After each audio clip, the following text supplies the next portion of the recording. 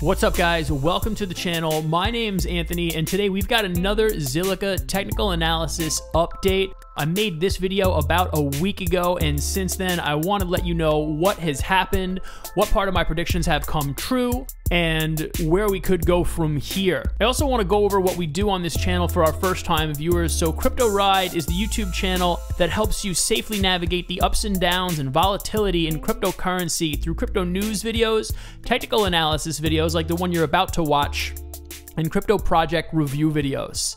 So let's get right into it. On June 18th, the staking, or what we call soft staking for Zilliqa, went live through PoolX, which happens through the KuCoin website. To my knowledge, you can also do staking through Binance. And just for the record, they are anticipating 3% to 10% APR, right? The annual yield returns that you could get, and the minimum to stake your Zilliqa is 10. So all you need to own is 10 Zilliqa, and you know these things are so inexpensive.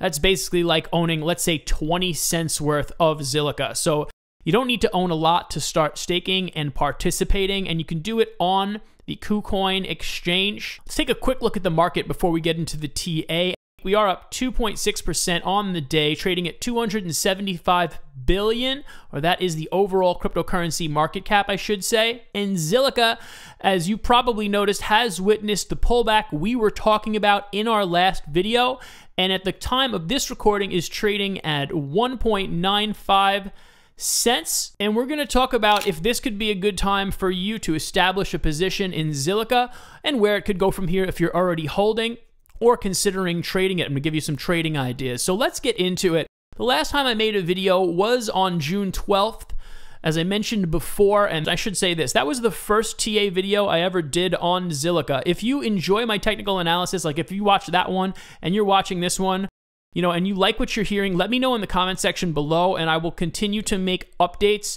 But during that video, I did predict a pullback. That was right at the end of this parabolic run here, and I was predicting a pullback because we were extremely overbought on the RSI, and I just thought it was inevitable, and lo and behold, that's exactly what we got. I talked about how it could be a rounding bottom pattern, which I still believe it could, and we certainly had that, but I also predicted a cup and handle on the end of it. So this being the cup and this being a handle, and I believe the cup and handle pattern is still in play right now. A cup and handle price pattern on a securities price chart is a technical indicator that resembles a cup with a handle, where the cup is in the shape of a U, which we were calling our rounded bottom, and the handle has a slight downward drift, which I'm going to show you in a moment because I still think this is a possibility.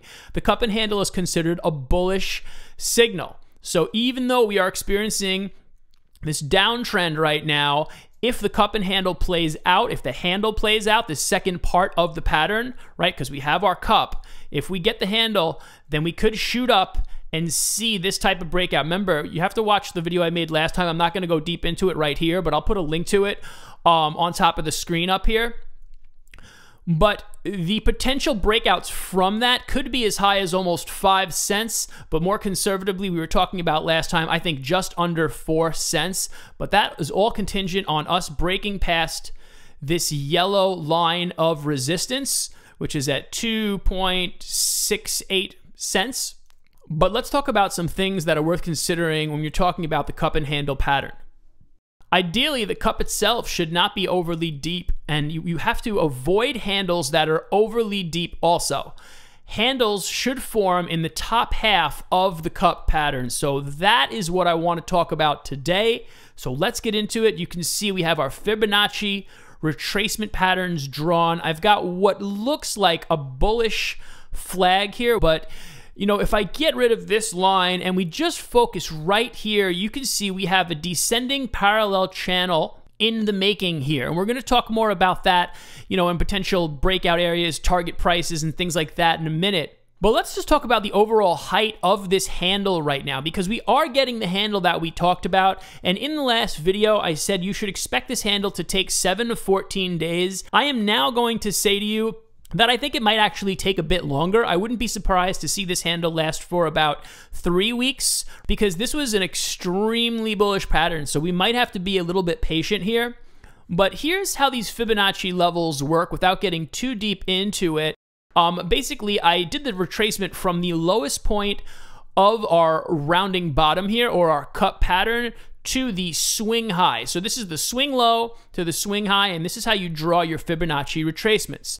And Fibonacci retracements, if you don't know much about them, represent levels, really psychological levels that play out in all sorts of different patterns throughout nature and society in the world, and they certainly come into play when you're trading. The yellow line here is a very significant fib level, which is the 0.382, and you can see that's exactly where we stalled most recently. Now, if we fall to this green line, it would be towards the bottom of this channel here. It would also, if you look at this line I'm clicking on right now, this white line is the 50-day moving average. So I think in a worst case scenario, and I'm not predicting this, but I think it is possible for the price to fall around this point, which would be 1.6 cents. Now, we haven't seen that yet. If we get that low, I would expect a strong bounce back off of that pattern.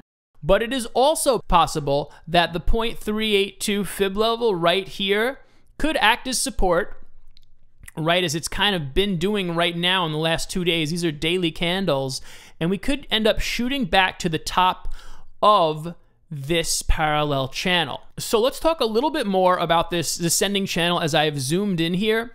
And the descending channel is the blue line here. This dotted line represents the median of it, which is dead smack in the middle of the channel. And you've got this support zone. Now, if you're considering investing or trying to trade this support zone represents an area that I think could potentially offer some good profits if the price goes that low. Okay, nothing I say is financial advice. I also want to be very clear about that on this channel. But these are just ideas. I'm here to give you ideas and to just tell you what could potentially happen based on probabilities and chart analysis. Based on the fib levels and where our previous support was and resistance, right, and the bottom of this channel, I think anywhere in here in the future could present a really interesting buying opportunity if you get the chance to do that. And as you can see, we have been bouncing from the top to the bottom of this channel. It has happened a few times, and now we are stalled.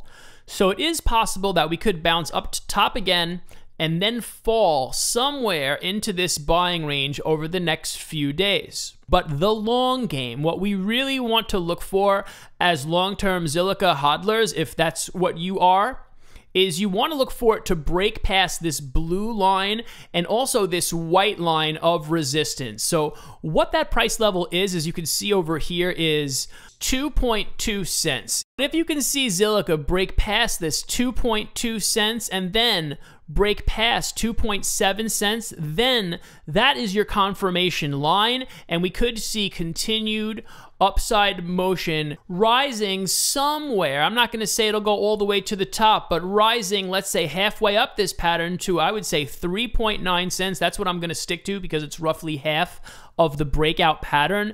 That would be your best case scenario. But I do want to say, if you've been watching this and kind of getting nervous if you invested a lot of money in Zilliqa, all this action that we've seen since I made my last video is healthy. This is a healthy correction, and it remains to be seen what will happen from here. But do not panic yet. This is a healthy pullback. Like our video and subscribe to the channel if you found value in the content. Again, let me know in the comment section below if you want to see more Zilliqa technical analysis from me. Never invest more than you can afford to lose in cryptocurrency, and enjoy the ride. Take care.